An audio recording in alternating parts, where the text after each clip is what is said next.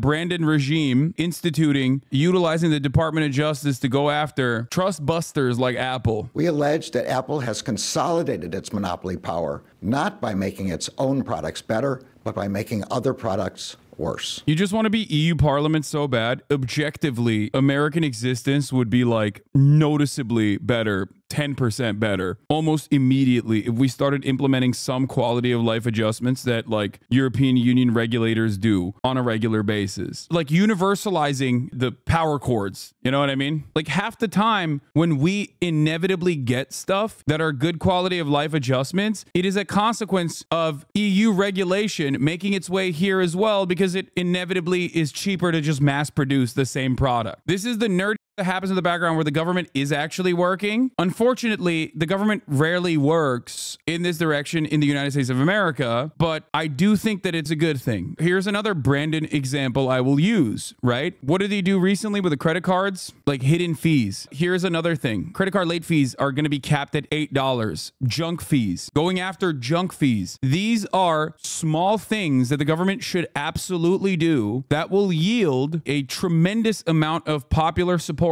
Okay, especially if they do a good enough job of promoting what they're doing. Okay, get rid of those fees on concert tickets, in my honest opinion. Yes, going after price gougers. A lot of this stuff is good. I think Adam Conover, friend of the show, Adam Conover's The G Word Netflix series, which was co-produced by Obama, sorry to tell you, or I think Obama was featured in it, is pretty good at showcasing all the stuff that happens in the background that you basically take for granted that keeps society together and stop it from collapsing completely, that are very necessary, that we just kind of take for granted. It is the other side of government that rarely gets coverage, but is important, okay? This isn't a good thing. You can't be a monopoly of your own universe. Apple owned and more importantly created the stack, top to bottom. Apple have no more a monopoly on iPhones than Sony has a monopoly on PlayStations, or you have a monopoly of being HasanAbi. Wait, what? Sorry, we made it, so it doesn't matter is an insane way to argue on this issue, especially because it doesn't matter. Just because a company got like really successful on its own doesn't mean that they can't be violating antitrust rules. They absolutely can, and Apple absolutely is, okay? And breaking some of the monopoly power that these massive corporations have will literally yield consumer benefits. It's about the software. It's like Microsoft lawsuit over Internet Explorer. Remember how good that was? I mean, Microsoft still does its very best to try and shove Internet Explorer down your goddamn throat. But think about that. If an iPhone user messages a non-iPhone user in Apple Messages, the text appears not only as a green bubble, but incorporates limited functionality. The conversation is not encrypted.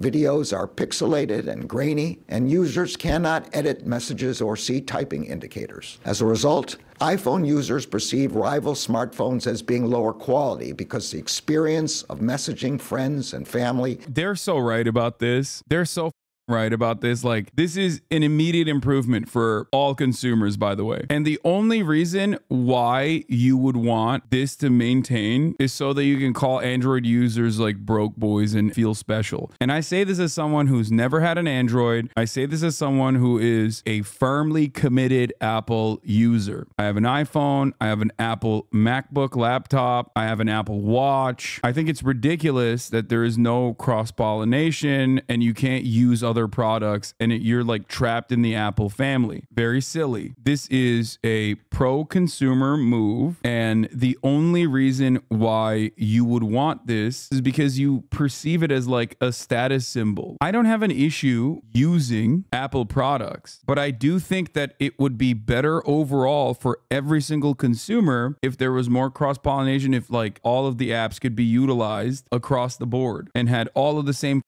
options. In 2022, Apple's CEO was asked whether Apple would fix iPhone to Android messaging. The questioner added, quote, "Not to make it personal, but I can't send my mom certain videos," close quote. It does seem kind of stupid when you talk about this, because you got like Merrick Garland talking about something so silly that people have made memes about, but it's exactly this like little impacts daily user experience, daily consumer experience that will yield tremendous benefit for all consumers across the board. Millions, tens of millions of people, if not hundreds of millions of people that will have a better consumer experience overall. I think you don't know anything about the tech behind messaging, so you should probably learn about it before talking on it with such certainty. I don't think I need to understand the tech behind messaging to say that like the amenities that Apple offers should also go across all of the platforms. You need to know about encryption and standards. Okay, well, while I don't understand about encryption and standards, I still think that it should still be allowed by everyone. You are doing the Apple line here, which is making it readily available for every other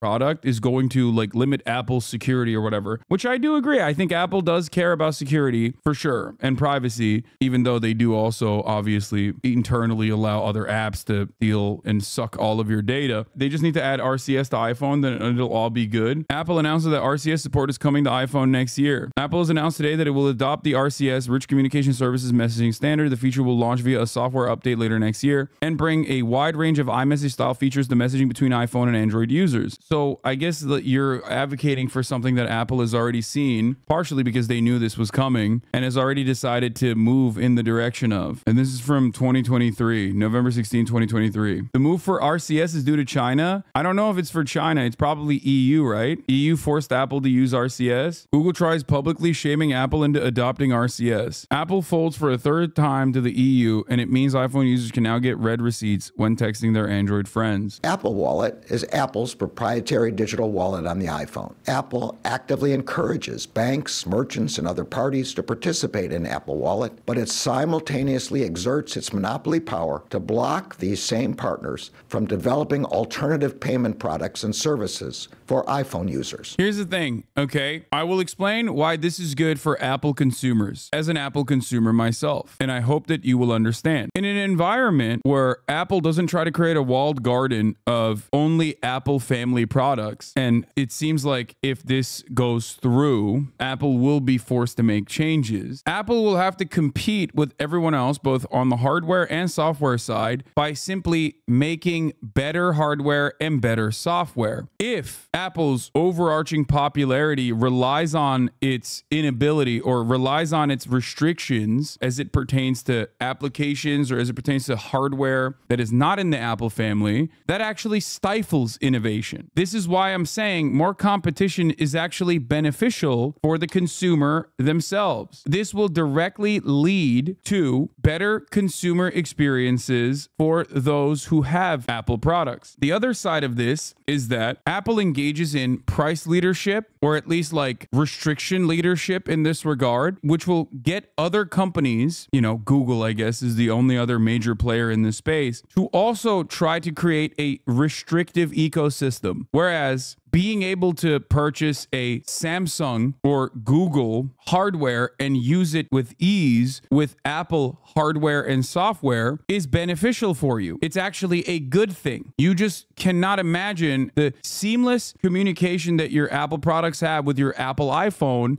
being the same for non-Apple products as well. That's part of the reason why you are claiming that this will be a bad thing. Why have any proprietary hardware or software at that point? Then it's a dumb argument.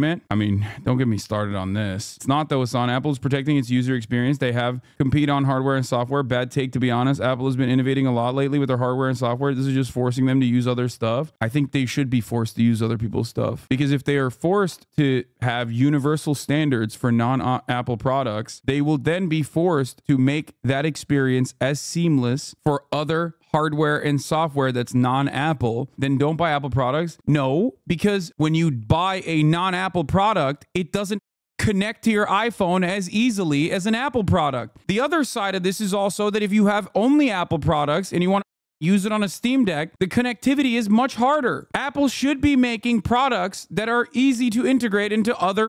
That's why I don't buy other stuff. Yeah, that's the whole point, dumbass. That's why you don't buy other stuff. You're literally talking about this restriction that Apple has imposed upon you. You are advocating for being cucked further as the government is doing something, finally, for once, that takes steps against that. This is just cultish thinking, I think. It doesn't make any sense. It genuinely does not make any sense. You have been conditioned into hating Google and Windows, which aren't great companies either, for the record. They have their own issues, but you've been conditioned into hating these other ecosystems because Apple is incredibly restrictive, and so are these guys as well in some respects, into using competitors' hardware and software. That's the problem. This makes it so that you have choice. You can have an Apple iPhone if you think that the Apple iPhone is better on specs and on pricing, and then turn around and use your Apple iPhone with a product that Google made, like Google headphones or something, or a non-Apple headphone that you can easily incorporate, and it's as seamless as like basically connecting to your own Apple headphones. Why don't we apply the standard to automakers too? Their parts don't work together. If you're comparing how restrictive Apple is when it comes to repair in comparison to like auto manufacturers, I don't know what to tell you, but we already do have standardized stuff in auto manufacturing, like auto repair. Take USB-C as an example. They probably would have started adoption earlier if it wasn't for their overall proprietary advantage. Exactly. USB-C being universalized is good, is beneficial for everyone. You don't need to get like Apple lightning rods or whatever it's a good thing. Now you can share a singular charger. That's why Tesla isn't great, because we can only use Tesla auto repair shops instead of any auto repair shop. Exactly. Tesla is good for its war against car dealerships, but it's bad when it comes to repair for this exact same reason. I legitimately don't understand it. It's like advocating against universal chargers for electric vehicles. You know what I mean? Like being a Tesla fanboy and being like, well, Elon invented the supercharger that's like much better than all of the other EV chargers, so he should be able to maintain his supercharger supremacy, which is ridiculous. The are you talking about? Every single argument that you've made so far basically just says, I like being in the in club, in the Apple club. How will I feel superior to other consumers with my expensive gear? Let's apply the standard to gaming consoles. I want my Xbox controller to work with my PS5. Dude, don't even get me started on that. Oh my God. Dude, I've compared universalizing the console controller to slavery before, okay? I have a very famous rant on this while playing Zelda. Are you kidding me? Yes, we should do that. Controller compatibility and universalizing all the buttons should happen. Everyone in any kind of like legislative body that has regulatory power is 857 years old. They don't know anything about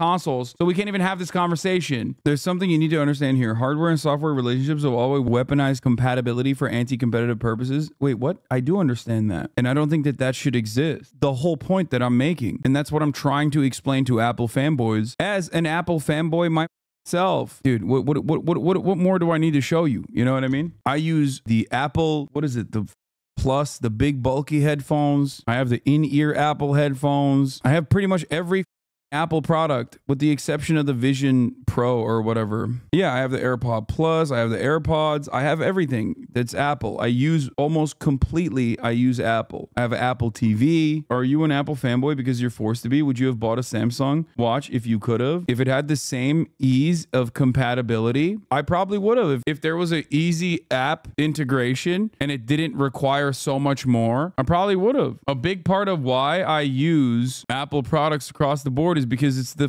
easiest. It just works so seamlessly, so perfectly. But I love Apple products. And that is in part because Apple systematically boxes out third parties' products and services from gaming to digital wallets, limiting choice and blocking potentially better products from emerging. Apple even sacrifices short-term gains to maintain this power. Apple's better at privacy. From degrading the security of text messages to selling your data to foreign governments, Apple's cloak of privacy is a mainly self-serving branding strategy. Apple can improve privacy at any time without engaging in anti-competitive product. Like, this entire lawsuit fixes a lot of the things that you are holding on to as a benefit, thinking that it will be worse overall in the long run for you, when the only thing that this takes away is an air of superiority that you might feel by having an Apple product. That's literally it. That's why I'm saying I don't think you personally recognize that that's kind of what you're advocating for. It doesn't make sense. It's just eliminating the social capital that you have by having an Apple product, opening up as a consumer for you to utilize so many different products, like a wide range of products that is seamlessly integrated. If this is forced, then Apple has to maintain its same seamless transition with third-party developers on the software side and also products that are not inside of the Apple family. There are currently, obviously, products that they allow that are in the Apple family. You see them when you go to the Apple store, but this would force Apple to basically create that same transition, that same seamless transition with every